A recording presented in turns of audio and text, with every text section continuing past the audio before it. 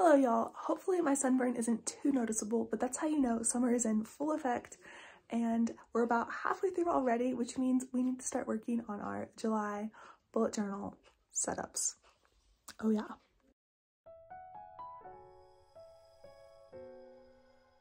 Before we begin, I want to show you the behind the scenes. My inspiration for this month was a retro because I started with the color palette and then I was thinking, well, I also see a ton of these space retro things and I want to combine that. And that's how we got to this color palette that feels very 70s, 80s, but adds space in there, and I couldn't resist just adding some groovy patterns, which sounds really cringe when I say it, but I did have such a fun time making this. Now let's really begin. Starting off, I wanted something big and bold, and so I chose Saturn, and I had the world's worst time trying to get these wings to align, but ultimately I ended up with a silhouette that I liked. And then this funky font, I absolutely had the best time drawing. It was such a good experience with minimal effort. I love when your creativity just clicks like that. It's an exhilarating experience. I also added 2 of Saturn's moons because I feel like Saturn doesn't get enough of a rep for having moons, or just moons in general don't get enough for being pretty cool. For this bullet journal, of course, I'm taking a lot of artistic liberties, but I still wanted this to feel slightly grounded in science. Not that the retro patterns have anything to do with science, but I did have a great time with them.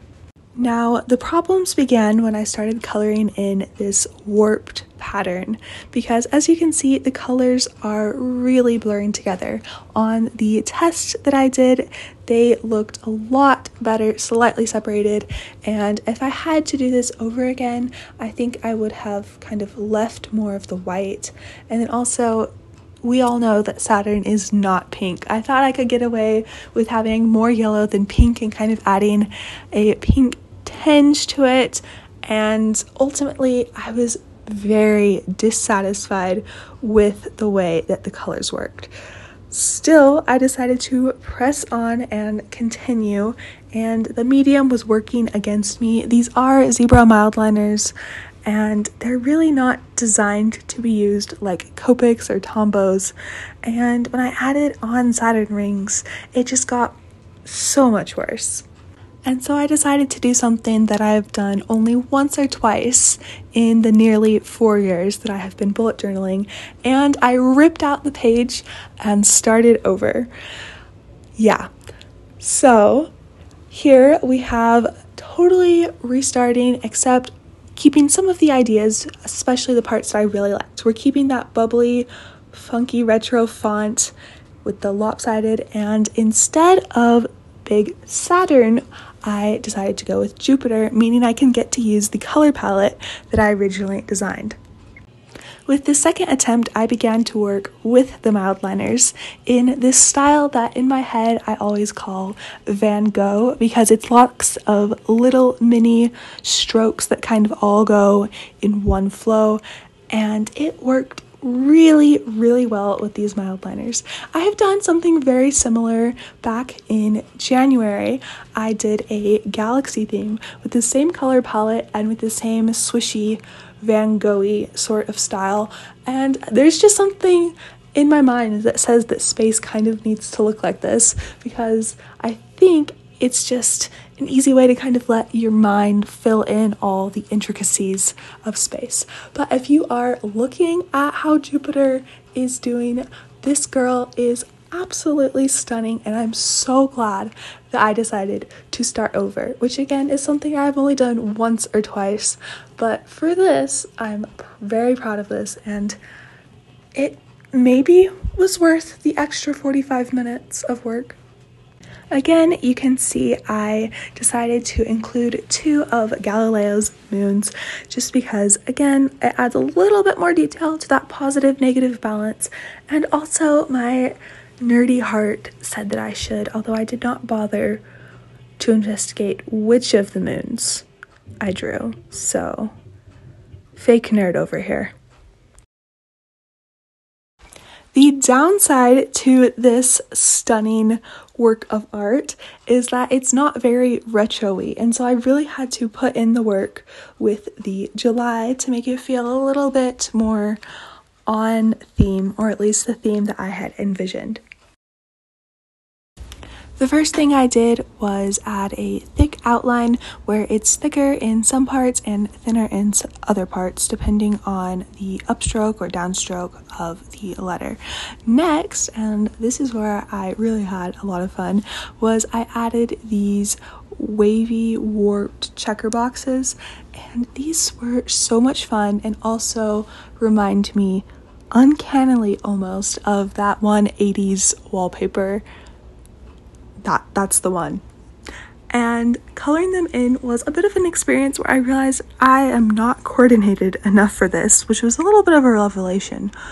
But even with about 2 mistakes in every letter, it still looks really good, and I don't think anyone would ever notice from the outside. I barely even notice looking over it right now. Once I'd finished coloring in the checker boxes, there really wasn't too much more to do, so I just added this purple marker just to add a little bit of the atmosphere, or at least the appearance of an atmosphere. And then I began working on the opposite page of the cover page. I don't know what I would normally call it because usually it would be a calendar, but ever so often I get sick of my calendar because I very rarely use it and decide to make it into sort of a combination of a couple different trackers and just empty space for notes or just kind of a reference. And this is what the finished product looked like. My camera died in between, and as I looked at this, I realized I really disliked it. So I told you it was a bad idea for me to start cutting out my pages, because I went ahead and I made another one. And I decided I liked that one much better, fit on theme, was a lot less crowded. And so, yep, there are my scissors, and I really am going to just slice it out just like that. Normally I would have conducted extremely precise surgery, but my X-Acto knife was MIA, and so I really am just going to pull it out just like that. And that's what the completed page of failures or medium art that just didn't inspire me looks like. And so we're left with this cover page monthly setup that I actually really do like. I'm going back over and just kind of pulling out that extra bit. Luckily, the way that the book was set up, this was right between the different folds of the book, and so it actually came out really easily, which is not what I was expecting. Ultimately, I really enjoy all of the little details that I was able to work in, and I'm really satisfied with not only the color palette, but also the retro and galactic elements that I was able to weave in. For my weekly spreads and habit trackers, I'm not really making a lot of effort to set those up right now because I prefer daily spreads. However, I did finally set up just one spread, but I didn't put any dates on it yet, so I can kind of use it and go. I'm trying it out. We'll see if it works. Have a wonderful summer, guys. Bye.